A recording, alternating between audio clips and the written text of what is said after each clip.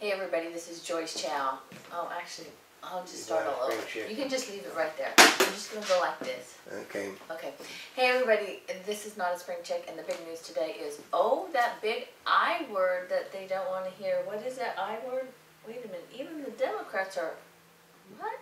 They don't want to lose the fall election, and they're Never, basically blaming ever. one person, and this is the President of the United States. I as in impeachment. Ooh.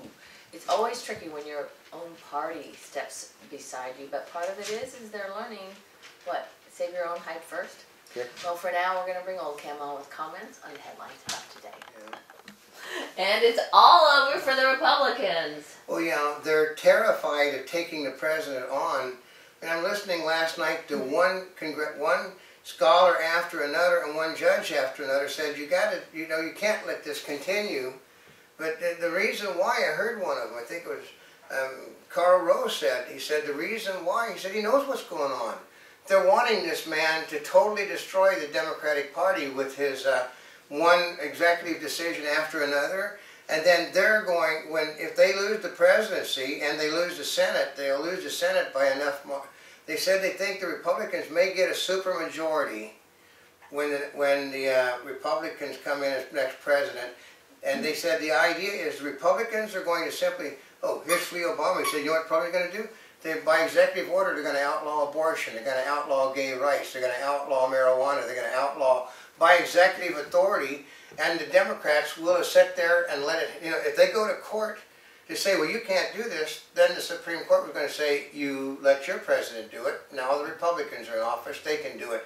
Plus the fact they'll undo, what happens is, federal judges only have appointment. They stay there at the courtesy of the Congress. If the Senate of the United States wants to fire all of Obama's appointees, they can basically throw them out of office, and everybody is a Republican. And then they got 2 Supreme Court justices that are Democrats that are retiring. So they will have the court system. They'll have the whole country, and you'll do what did Flea said? I said was going to happen.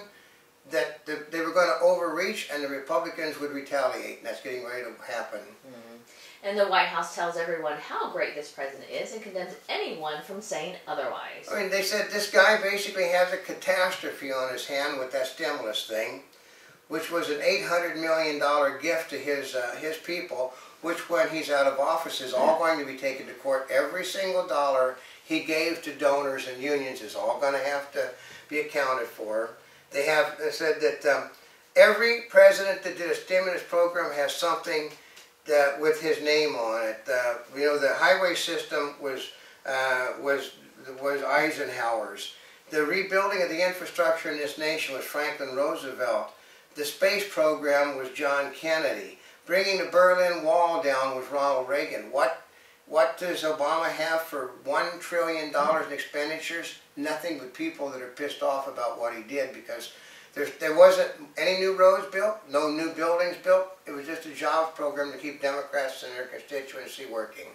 And Vergara versus California, do state laws protect teacher jobs over students? That's what it looks like. The tenure basically is more important than teaching, which I thought... Okay, we're going to tell you how this works. I used to pick up $100 a day to be a substitute teacher. You know what I would come in and do? What? Oh. That's what I did for during the time I was there for $100. I set it at And that was in what year? That was pretty good money too. That was like 50 years ago, and it's more than that today. So teachers basically, okay, we have the worst educational system in the world and put the most money into it. Mm-hmm. That's disgusting. Yeah. And Ukraine opposition digs in despite regime concessions. Well, yeah, what's his name? Putin is getting ready. They know that as soon as the Olympics is over, he's going to send Russian troops into the Ukraine, and when he does that, Obama's got big problems. Because then it means that they said, well, I love this last night. Well, the reason that so many people on the right love Vladimir Putin, and one person, what? In the report, this was a Democratic, they're trying, Republicans all hate the guy with a passion. Well, it's a known fact Republicans worship the ground that Putin works on, and they think that we should have more men like him. You know, the guy is basically, you know, he's going, guy's got a few little things. This is what he's showing. That's what he was doing with that. This is one of Obama's spokesmen.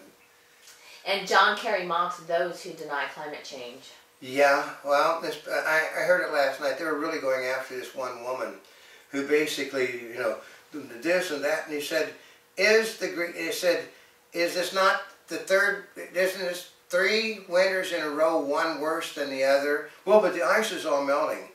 Is not the Greenpeace ship stuck in the ice because the ice basically froze around it, and 2 icebreakers couldn't even get to it, and one of them will be there until God knows. They said they may be there forever because there's no global, the ice is not freezing, the ice is getting, the packs are growing bigger. Well, the Republicans are responsible. They said 97% of the people, 97, and then they said the people don't like, they said, I love this one, it's a good one last night, one of the reporter.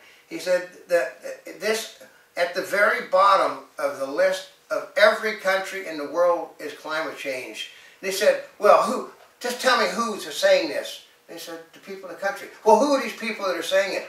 The people that live in the country. Well, tell me who these people are. And the other 2 panelists, what is with these people? No one cares about climate change. Okay, I have relatives that are up to their knees in water and areas that basically are hundreds of miles inland in England because of the horrible, cold, damp, snowy, miserable weather. And they said that, okay, well, when did, see, you know when this last happened? What, you know, Flea says? Flea said it was in the 1970s. What was happening in the 70s? Well, we were finishing up the last ice age. Oh, what's happening? We could be going into another mini ice age again. You know, the last one wasn't caused by factories, it was caused by volcanic eruption. Oh, what's going on at the moment? We have an abnormal amount of volcanic eruptions, and each one of them go boom, puts more stuff in the air in one boom than every bit of pollution in the entire world does in 1 year. And House Democrats try to force votes on wage and immigration. Here, you know what? What's at the very bottom of the list next to global warming for things Americans care about? It's called immigration reform because there is no immigration reform, and minimum wage increase because you know how many people it affects? They said probably about 2 to 3 million people is all that affects, except for one minor little glitch in the system. The union wages are tied to the minimum wage. If you give a $6 an hour wage increase to a person washing dishes at McDonald's, you then have to give that $6 an hour to every union worker in the country by contract, and it isn't going to happen. Obama tried it, and then they said, well, it basically affects maybe 20 or 30,000 people working for the federal government because they all work on, these are people that aren't part of the union system, folks. And if you criticize Hillary, you're making war on women. Oh, I heard that one last night. Oh my gosh, what did you do, take a page from Obama? Yeah, I'm watching a thing last night, and the woman reporter that basically blew the whistle on Hillary and all the, okay, the Clintons have now basically sealed off the Clinton library from research until after the 2016 election. What? Because they were, a reporter basically was going through this stuff, oh my God, these people totally and absolutely despise this woman. She's hateful, mean, bigoted, she was racist, everything you could think of. And she's a left-wing Democrat. She put it out because it's a left-wing publication about how hated this woman really is by everybody around her. So this Republicans and their supporters making war on women. And she said, I'm a woman, and it's a woman's organization. Well, you support the Republican. Said, I've never voted Republican in my life. Well, you're supporting them against Hillary. It's a war on women.